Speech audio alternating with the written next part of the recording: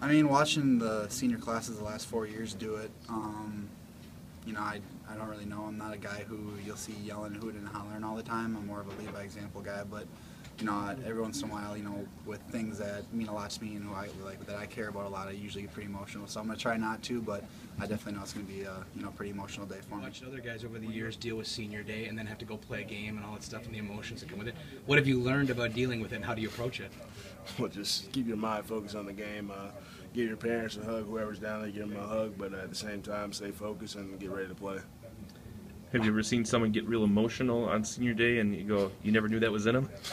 No, I haven't like paid too much attention to it. I'm usually on the sideline, not watching it too much. But I mean, like I said, I don't think anybody get too emotional. You just got to go out there and play football. Peds thinks he might get choked up. Are you gonna get choked up? No, I won't get choked up. I won't show that much emotion. Obviously, a huge tradition in senior day. Have you thought about what that moment's going to be like?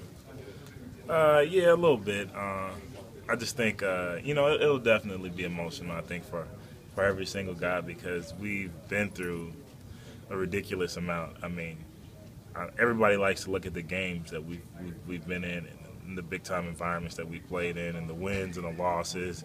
But I think when I run out of the tunnel, it'll be a lot more than that. It'll be all the times that, you know, we've had a tough workout with the guys. You know, you hang out with the guys on the all-time in football. You're really going to miss that because we'll never, ever get that back. And I think that that's something that this class truly cherishes, and that's why we go out and we play so hard. We play for each other. We play for those memories that we'll be able to keep for the rest of our lives. Brendan and Kurt already did it last year. Should they get a chance to do it They again? shouldn't.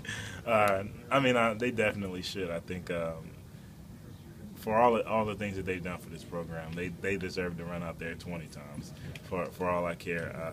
But definitely, those are two great guys and two great leaders on our team. No matter how young or old, you know, they definitely deserve it. You know, the BCS climb continues. Is there one thing that motivates you more than anything else going into the Penn State game? There's a lot of motivating factors. Personally, I just want to play well. I think as a team, sending the seniors out the right way would probably be the greatest motivating factor for the team as a whole.